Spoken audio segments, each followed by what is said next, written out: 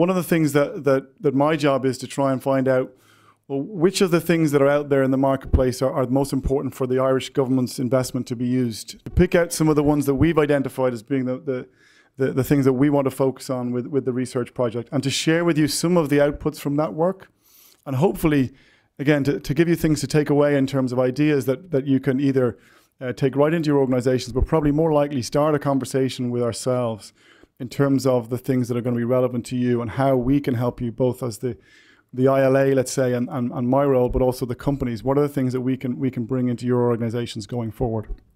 So in the past, I would have had to spend a bit of time in my presentations introducing the technologies and Web 2.0 and the sort of the changes that have been going on. But to be honest, guys, you've seen an awful lot of this stuff today. So I'm not going to dwell on any of these tools, only to say that the sheer number of them is just pretty, staggering. And to be honest, it's pretty scary.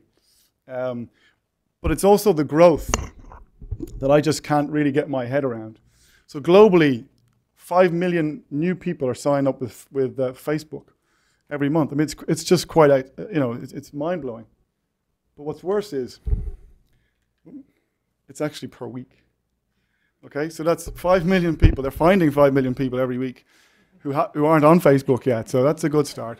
But I was amazed to hear Tony's talking about his mother. My mother's certainly not going anywhere near Facebook yet. But the growth is just incredible. The other one is, I'm sure at this stage, based on both President Obama's campaign and the Hudson River crash, we've all heard of Twitter, right?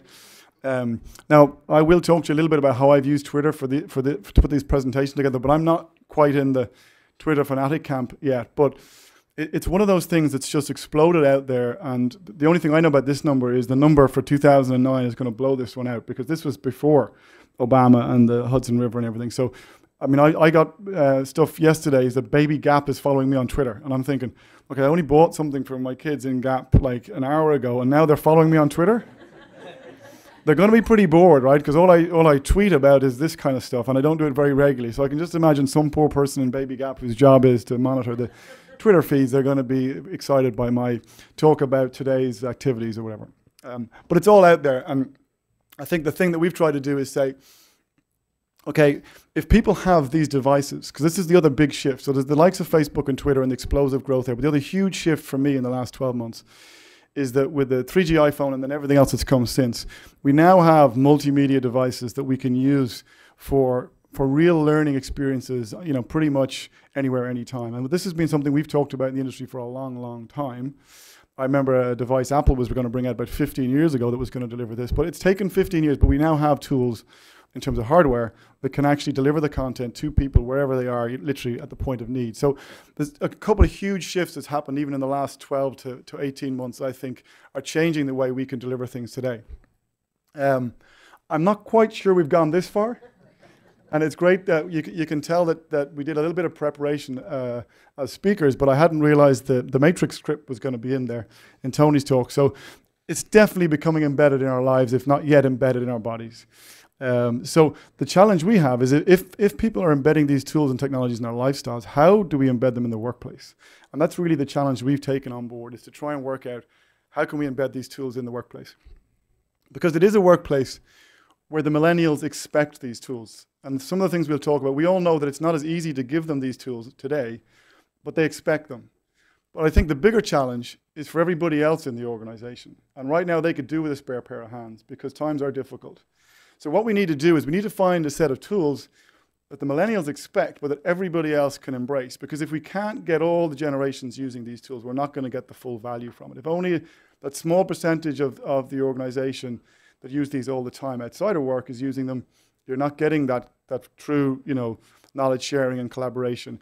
We talked earlier about the baby boomers leaving the organization. Well, if you're forcing them to sit down and, but listen, before you go out the door, can you just dump everything that you know into this wiki page? That's not going to happen very well, because that's everything I know. That's my life just down there. Whereas what you need to do is you need to give them the tools that they can really enjoy and embrace using just as much as the younger generation.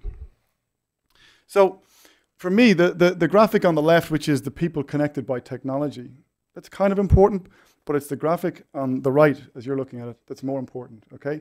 Because what these tools do is it enables those people to connect. It enables them to collaborate and to communicate. But where the real value from those social interactions comes from is the other thing that we've been talking about all day, which is the context, okay? So it's those people who provide the context, and that the technology does is it's enable this to happen. So this is the key, and you'll see the theme that we've been focusing on is that context is we think where the real value will come from these tools.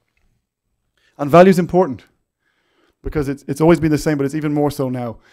We need to do more with less, and I think that's what everybody's been talking about is this cannot be something that relies on a huge, significant technology investment that the IT people have to plan on for years or whatever.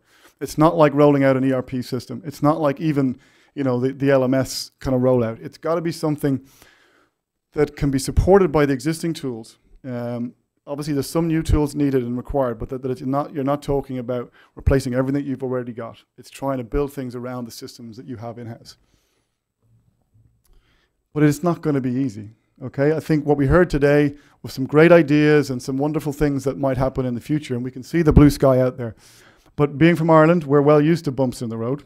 I think he had the cowpat story before we prepared for today, so it wasn't put in there specially for me for today. But the idea that we're going on a journey, and we can see that there's going to be some bumps in the road. This is where we focused our research on, so what are those bumps and what can we do to try and smooth the path for everybody as we travel along that journey? Because the other thing I know is that there's going to be a backlash to this, okay? We've all been there, we've all come up with, I've just come back from the conference with the next big thing, and this is going to transform our organization, and then maybe you even get people to commit to it and you try it out, and those little things start to go wrong, and then everyone starts screaming. The IT people, the legal people, whoever it is, people are going to start screaming. So again, these are the bumps that we're talking about, the barriers to success. If we can try and identify what they are and try and help you to address them, hopefully it'll be a smoother journey. And there's nothing new in this. I think Tony mentioned the Gartner. Hands up, how many people have heard of the Gartner hype cycle? Very, very interesting. In fact, somebody did one on e-learning a few years ago. We could probably do another one now. But the basic concept is that any new technology that's introduced, think of the web itself, okay? So think back to 99, 2000. You're going up the hype curve, right? Then what happens is the bubble bursts, and you get this huge, huge kind of crash into the trough of disillusionment. It's a great phrase, right? When this backlash happens, we want to be ready for that, and we want to try and smooth out this curve so that we can actually give people a smoother path going forward. So what we've done, and again, we're not alone in all of this. There's a lot of companies who started doing this stuff. And then there are other companies who follow those kind of processes. So that's why we brought the guys from Burson in.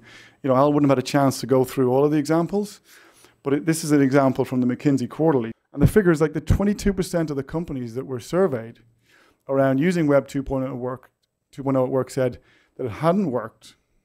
They were deep dissatisfaction, I think, was the category on the form. And that some of them said, we're not going to go back to that. So I'm not saying that is the case. What I am saying is, let's try and find out why it didn't work, okay? And that's in the same report. And I'm sure anecdotally you can share these ideas.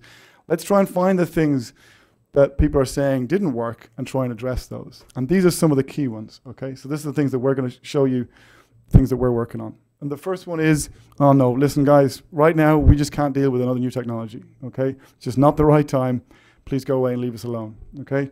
The second one is, I think Tony called it info glut, but it's the information overload. There's just way too much stuff there, and I don't have time to be dealing with this right now. Then we have the accuracy of data. How do we know it's correct? If we're just letting people put stuff up, how do we know they're saying the right things? And the security of data. We talked about it ourselves. If people are putting, you know, compliance or secret stuff up there, you know, how do we control that? And then the other question, you know, is how to measure value. So you can hear why when you were talking about things earlier on, I was glad we were hearing the same kind of topics coming up, because these are the kind of things that we think are really, really important. And what I want to do now is just show you some of the things we're doing to hopefully address these barriers.